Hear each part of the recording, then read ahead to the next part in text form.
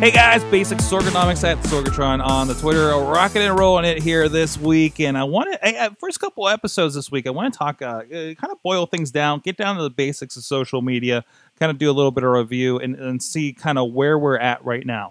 First, I want to talk about Twitter. Why Twitter is the big question for today, and especially there's a lot of discussions going on about what Twitter is doing to get more people on board, where they're going with things, and I think it's really interesting to explore kind of where they are at. Why would you get on board at this point, and you know what's the point here?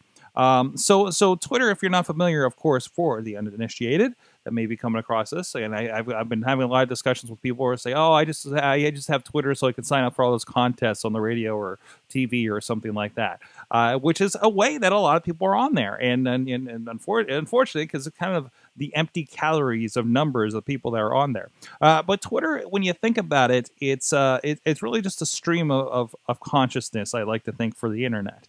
It is live. It is right now. It is the thing that you tune into while everybody's watching the Super Bowl. It's reactive, right? You look at your timeline and you see what's happening right now in the people that you follow. If you're when you're on Twitter and you're putting a tweet out that's 140 characters, that's, you know, again, something that's locked down to way back in the day when we're using text messages for Twitter. That's where the limitation actually came from. So we could use it before we had iPhones even at the time, right? I like to attribute it to you're kind of in, I've heard the term like you're at a cocktail party and you're just kind of shouting your information at a cocktail party and seeing who interacts with you. And that's how, you know, we have replies, we have these conversations. And I really like it for that live aspect, much like these podcasts that I do. Even now, this is a very pre-recorded, just me talking to a camera podcast, but I have an iPad over here with Facebook Live. That's how much I love that live aspect and that feedback to happen, right? And I want to say hi to Wheels out there in the chat room and thumbs up his comment while I'm at it. But anyways, and that's why I think Twitter really fits for a lot of things. Another comment that was passed to me by our good friend Dutters was Twitter right now, Facebook later. If you're talking about an event is happening, you're covering your own event, say. So if you're an individual, why should you be on Twitter? Should you consider Twitter? It's really a place with a lot of stream of consciousness. As a personal person on Twitter, I can tell you that I have gained many, many friends on the platform.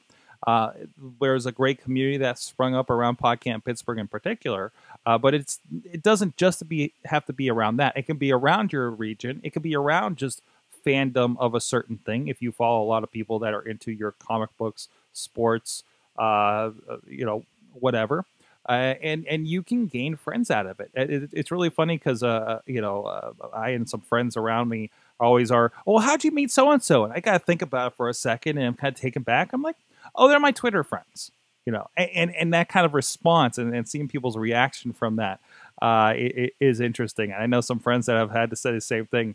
I'd say that their reactions that they're receiving are puzzled in nature, for instance. But it's really funny that, you know, to be able to say, you know, yeah, we started on this digital medium, and I feel like something like that where you know there's no physical interaction to begin with. You get to know the personalities first, or maybe the version of the personality the person lets on.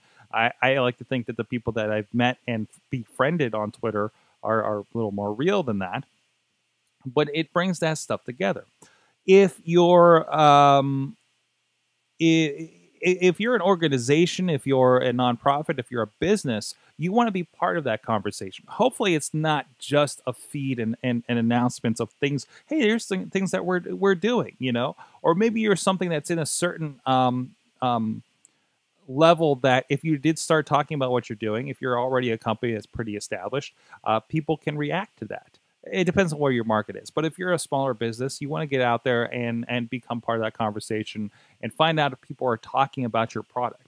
Because whether you're on Twitter or not, you may already be on Twitter or not. If you're a Pampers diaper company. Why would I be talking about that on Twitter? Why would I start a conversation on Twitter about that? Somebody may have a problem with your product or something you did with a marketing campaign and already be talking about you over the weekend and maybe ruining your Monday when you come in. And I believe I think I got the right company. That is a thing that happened. So you want to do that for management there.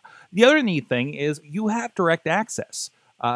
It feels good when I say, "Hey, GoDaddy, I'm really glad that you didn't spend $5 million on a Super Bowl ad, and instead of having bikini-clad women like you have had in the past, I had a wonderful woman that I talked to on your customer service line today that was very helpful." Like there was, 2 positive strikes for them there. And of course, that for them to actually, I didn't even tag them. I didn't even @ them. I just mentioned GoDaddy, wasn't even a hashtag in it. But they as a company are looking for their name on Twitter, saw it within probably a few hours of the tweet and said, "Thank you for the good feedback," And I could be somebody out there bitching about them as well. Comcast Cares is something very notoriously that started this movement, that they're coming out and say, "Hey, what's your problem? Let me help you out." Everybody complains about their cable company. Hey, let me actually help you out. When you get that feedback, many times when people are ranting and trolling us on our comments, usually it's that, "Hey, sorry you didn't like that. This is what we were thinking when we did this, or maybe we can help you with that." When they know that there's somebody on the other end, that tends to calm a lot of people down, that they're actually somebody reacted to them and responded to them. There's a PGH 311 in the area where you can tweet it like, "There's a big pothole that's a problem over here in my neighborhood. This is the address," or there's something else going on over here. There's a power line down over here, and they will say, "Hey, thanks for getting that. Here's the service number. We contact the appropriate utilities company, department, whatever the case may be." The ball has started rolling on there, and hopefully the rest of the government works. You see. Or to the point where, of course, we do the wrestling podcasts around here.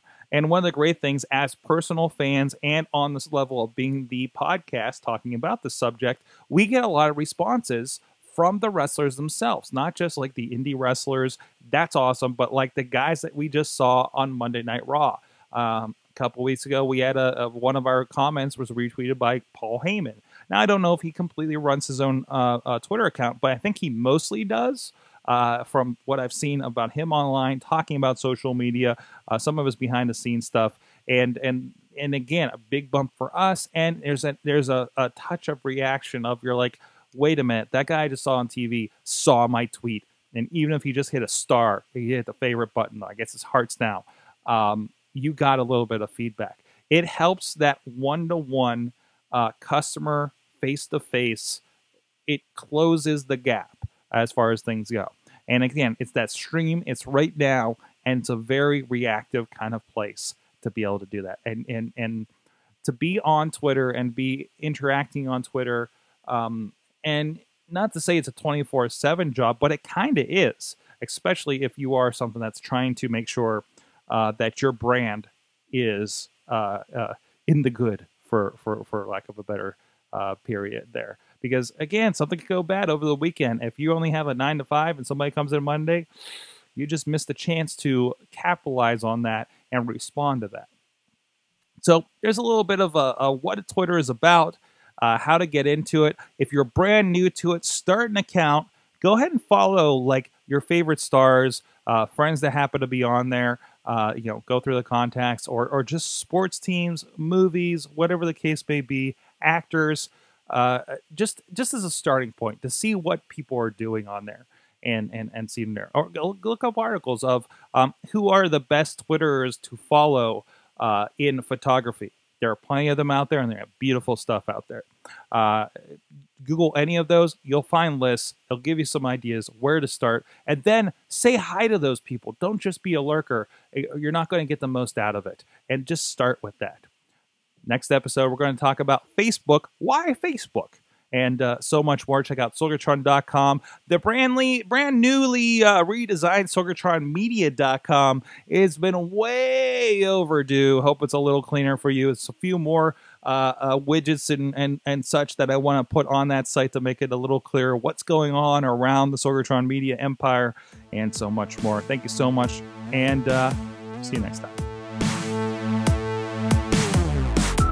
This show is a member of the Sorgatron Media Podcast Network. Find out more at sorgatronmedia.com.